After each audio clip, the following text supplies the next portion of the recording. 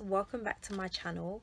I hope you're all well. It feels like I haven't done a video in ages, like literally, but anyways, I just wanted to make a really quick video just because it's Easter, and you know, apart from Christmas being one of my favorite times of the year, Easter's also one of my favorites because it's just such a great reminder of how much God loves me and how much God loves you as well. You know, in Romans 5:8 says that it's whilst we were still sinners that Christ died for us. How amazing is that? We cannot even comprehend all of that love. You know, whilst we were still in our mess, Christ died for us. So you know what, it doesn't matter what you've done or what you're going through, if you think that you've gone too far away from Christ, or whether you think you've messed up too much, or whatever it is, Jesus is waiting for you with open arms. You know, he's willing to forgive you, and he loves you right this very moment. Like the moment that you think he doesn't love you, he loves you, and he loves you unconditionally.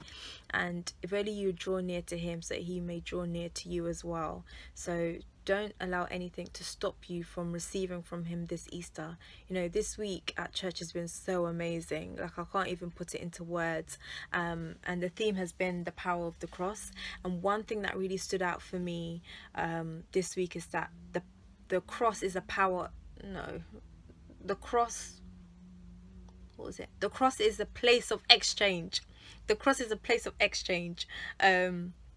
And that's amazing. So you come and you lay down your hurts, you lay down your burdens, you lay down your sins, and you know, God can exchange that with his love, with his joy, with his peace, you know, with life, with righteousness, with healing, just so many things. Like what Jesus did on that cross covers so much. It covers everything. Like I can't even list it all, to be honest, but it covers everything. So you might feel like God doesn't love me, God has forgotten about me, but it's not true. It's a lie from the pits of hell. So get in your word and get in the presence of the Lord this Easter.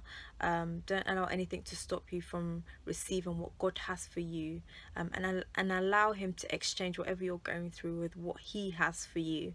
So yeah, just be encouraged, and yeah, just keep walking in the ways of the Lord. But yeah, have a fantastic weekend, and just know that God loves you, like he loves you. And I know sometimes it's hard to believe, and it's something that I struggled with for a long time, but God loves you. And even if you comprehend like 5% of his love for you, you will be overwhelmed, and you will be amazed at how much God loves you. So yeah, if you don't have anywhere to go in terms of fellowship this Easter, you can come to my church. If you're in the North London area, it's in Archway. I'll put the details in the description box below. And also, oh, before I go, you have to listen to this song. It's called The Power of the Cross. Funnily enough, that's the theme for our Easter convention at church. The Power of the Cross by Keith and Kristyn Getty, I think it is. I'm gonna put the details in the description box. It's just amazing. Like, it's been on repeat for like the past 3 weeks. So please go and listen to it. And yeah, have a lovely weekend, and I'll see you in my next video. Bye.